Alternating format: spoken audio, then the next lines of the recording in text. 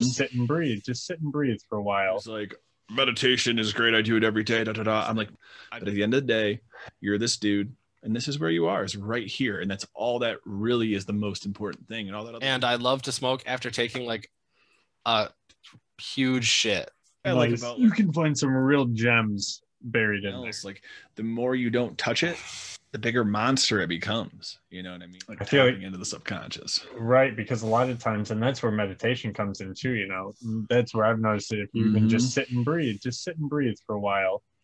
And like they say, breathing takes such a huge toll don't in our hold lives. It, let it go. It does, you know. And as much as we like to think we're all really good at breathing, there's a lot of times, especially after meditating now, I realize it's like, geez, Pete, when's the last time I took a breath? I've been doing this thing for so long, and I don't think I've been breathing the entire time. Well, and I'm not someone who's like, meditation is great. I do it every day. Da, da, da. I'm like, I've been learning more that meditation is important. And the reason for that is like when I get into my super anxious periods, like my super depression or anxious periods where I can't get out of my head. And normally I used to be able to smoke and help pull myself out of that or do something else and pull myself out of that. And it can last a couple days. I find now that like the only way I can calm it down is with meditation. And it's like everything else I try, sleeping, anything else doesn't work. But if I can meditate and then it lets me dive deeper into what the real like nagging issue is. Right. And then I can let it go. Because you start to but everything else sift through all the paperwork on top of it, right? Piece by piece. Instead of just pushing all the paperwork off my desk. Yeah.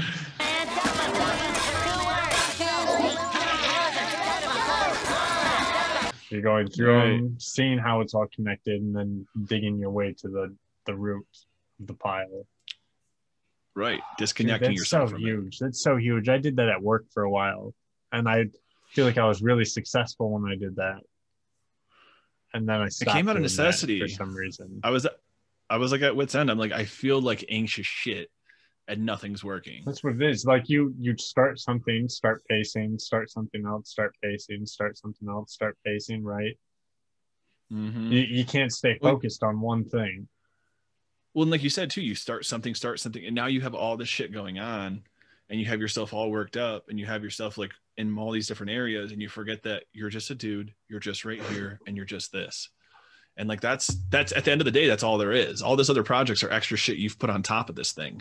But at the end of the day, you're this dude, and this is where you are, is right here. And that's all that really is the most important thing. And all that other shit is just extra. It's just extra that you've tacked on top of it. Have you tried out meditation much, Smokey? Not as much. I do take some time to like take in some breathing as I'm taking like smoke breaks. I'm taking in some fresh air while I'm smoking. you gotta have the buffer, you know. Nice. But at least like through that time, I can like decompress and I can think about like different stuff, you know. Dude, for real, I feel like smoking was a meditation when I smoked. You know, there was just something about going out there. I definitely treat it like it. It's like taking a poop or taking a shower. It's that kind of time. And that's why I love to smoke before I take a shower. And I love to smoke after taking like a huge shit. The one thing I like about like meditation compared to something like I feel like there's two kinds of meditation. There's like, I want to say like distracted meditation, where you're taking your focus and you're putting it on one thing so you can think in the background. And for me, that's like drawing or different things like that. But for like focused meditation, I think the benefit of it on top of other meditation is that you're telling yourself to sit the fuck down. You're telling yourself to take a step out, relax, do nothing, and just do nothing for a minute. And that's fine. And it's like, at least for myself, when I meditate, it's like, my goal is to check out of everything and then just connect with this. So nothing else physical. My eyes are closed. Like I don't want to feel my hands when I get to that certain part of meditation that I like, I don't feel my hands. I don't feel my body. I'm just inside of myself and just like checked in with myself.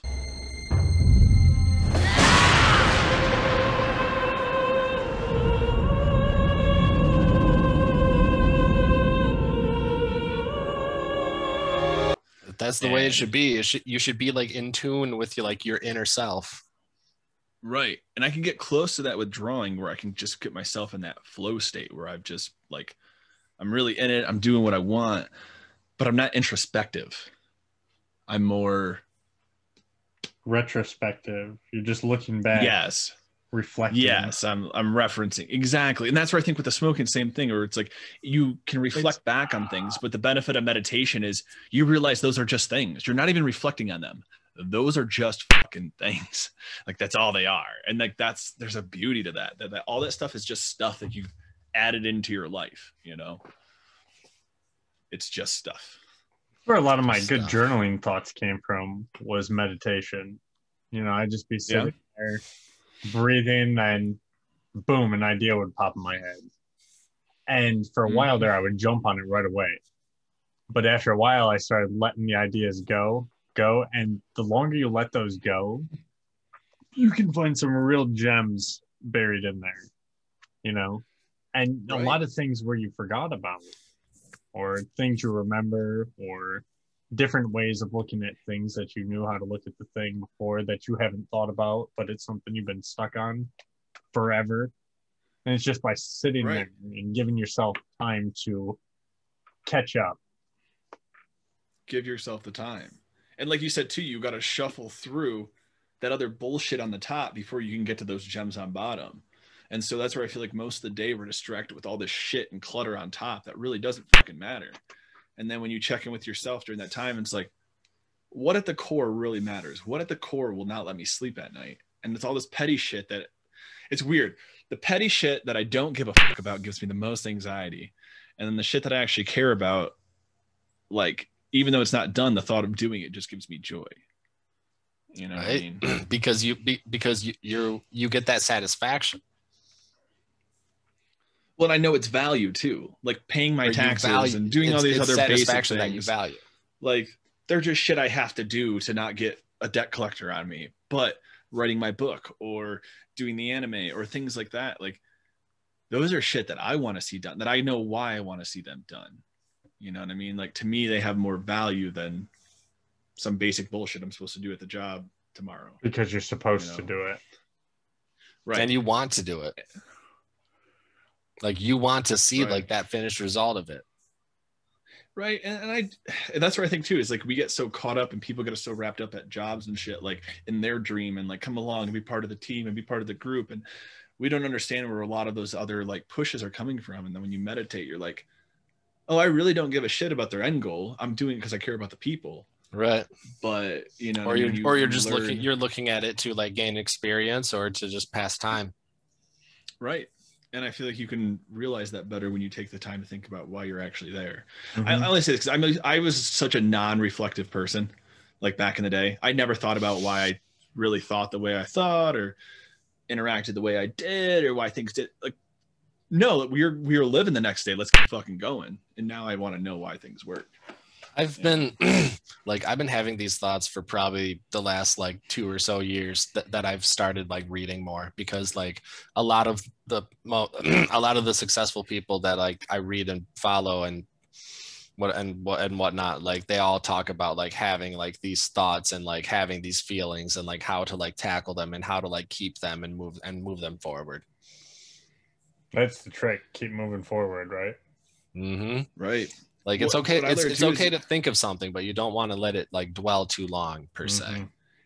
And if you don't address those thoughts and feelings, they don't go anywhere. Because that was my thing, is like I still had to readdress issues from years because I put them under the rug for so long, and that still got to get taken care of at some point. So just because you put all that shit on the back burner, all you're doing is making a bigger pile of shit for yourself to go through when you finally decide to go through it. You know, and it's just like my tax papers in my closet. It's just like everything else. Like the more you don't touch it, the bigger monster it becomes. You know what I mean? And the bigger and bigger it spirals out of control, and there's more and more shit you got to do to take care of it. And it's just do it when it's small. Do it before it becomes an issue. That's the trick, right? Take care of it. Take care of it, no matter how ridiculous you're making it seem. take care of it. And you can't until you become self-aware. You have to be aware of why you do the things you do and why you're feeling the way you feel. Otherwise, you can't take care of it, because what are you taking care of? You don't fucking know. Like, right.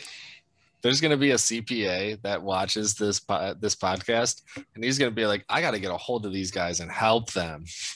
We could all use a little help.